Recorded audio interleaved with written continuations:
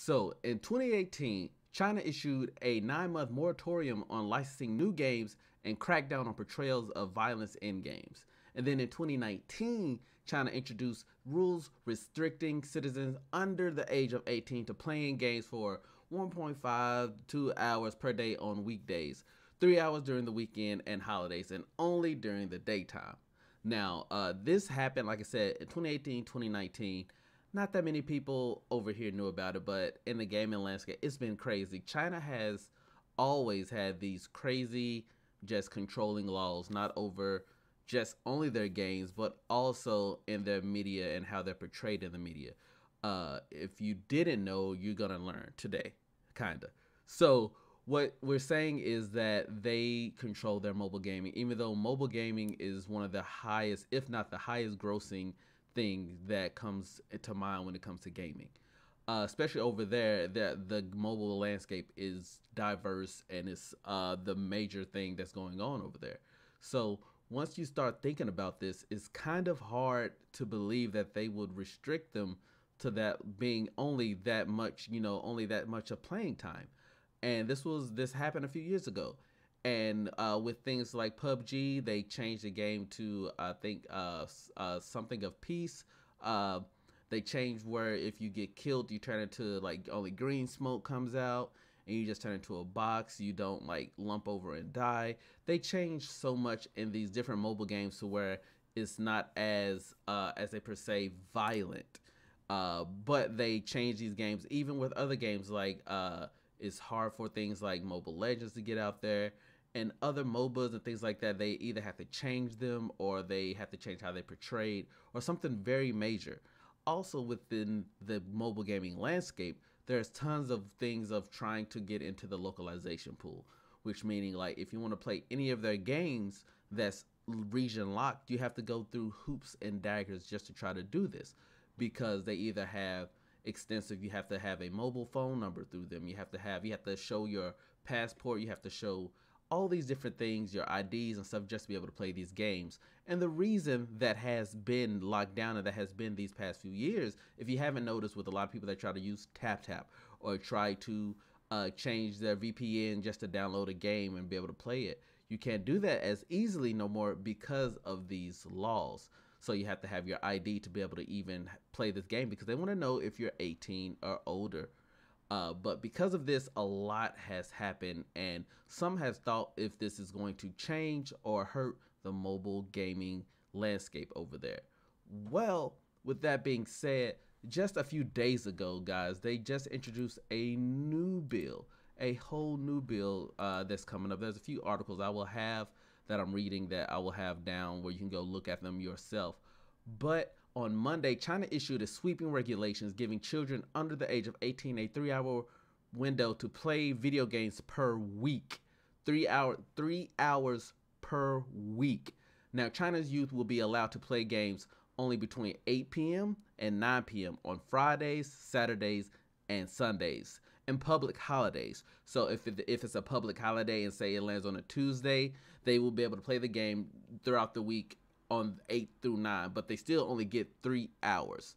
That to me is astronomically insane because I know people who are 16, 17, 15 who not only play these games but are good at these games, that has access to bank accounts and things like that, who buy skins, who do those different things, or who allow their parents who allow them to be able to pay for skins, stuff like that, to play these games, to enjoy these games to their fullest, and they're just not allowed to now because of these crucial, heartbreaking laws. Now, if we can get into the meat of it, there's a couple more things, but something that this article states: the gaming addiction has affected studies and normal life, and many parents have become miserable. The National Press and Publication Administration said in a statement earlier this month. A newspaper affiliated with China's state-run Newswire blasted gaming companies for targeting young people, at one point describing online gaming as a spiritual opium.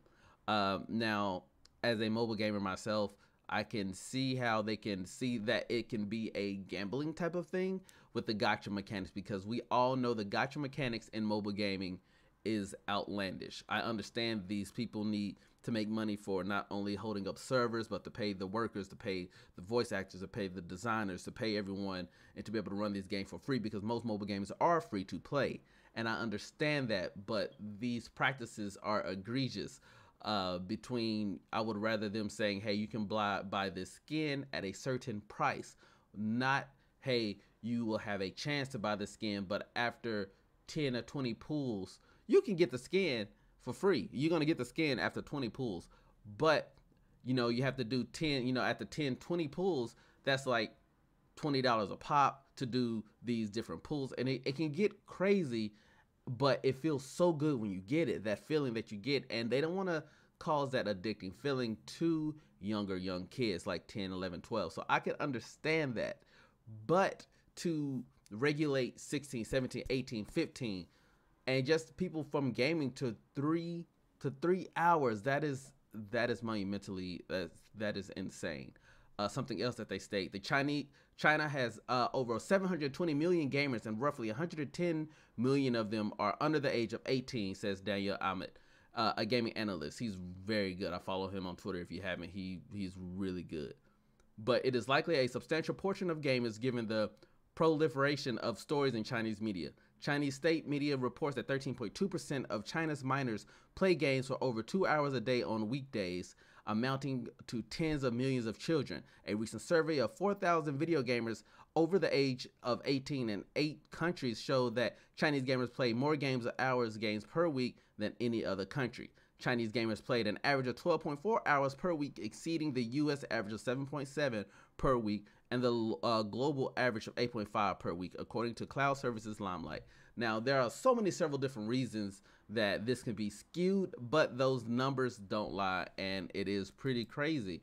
But I don't think that they should lock it down to this extent. Another reason, quote unquote, what these guys are wanting to do. They say, during this time when you can't play games, students can read more, exercise more, and get close to nature. Play less games this winter vacation, and you will be the best at the start of the next school year. Now, this is all coming because they announced a Lunar New Year holiday 2020. There's this whole new Lunar New Year thing, and now, being that I'm over here in America, I'm not too sure how it works out or anything like that, but this is from an article, and this is what it states. Tencent Holding is the owner of the largest gaming company in terms of revenue, and they also own the largest social media platform in China. The company, which has been dominating the video game industry, Play has for quite some time now had drawn up a calendar according to which young video gamers are only allowed to play 1 hour each day, starting from January the 17th to February the 15th.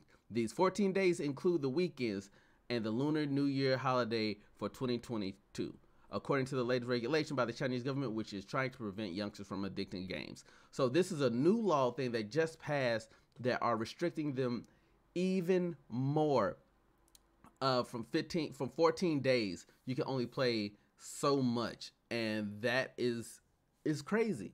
It's crazy that they are breaking down it to this level, and I know the laws are different, but it's unbelievable what they're doing. And now a lot of the Tencent and them, a lot of the companies are kind of worried what this may do to their stocks and to the gaming revenue. But like I said, it will be interesting to see how the gamers will react to the government crackdown. Some PewDiePie fear that it can lead to a slowing down of the game industry's growth in the country. As a matter of fact, in 2021, the industry earned the smallest revenue in the last 3 years. And that's because, like I said before, they started enacting these rules in 2018, and then in 2019, they made them tougher. So in 2020, in 2021, they got stricter and stricter, and now 2022, we can see that they're still constricting on it.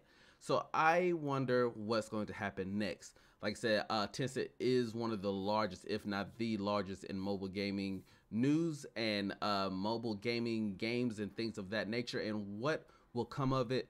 And I want to know, what do the community think about this? What do young gamers and older gamers like myself think about this? I honestly don't think it should be this far.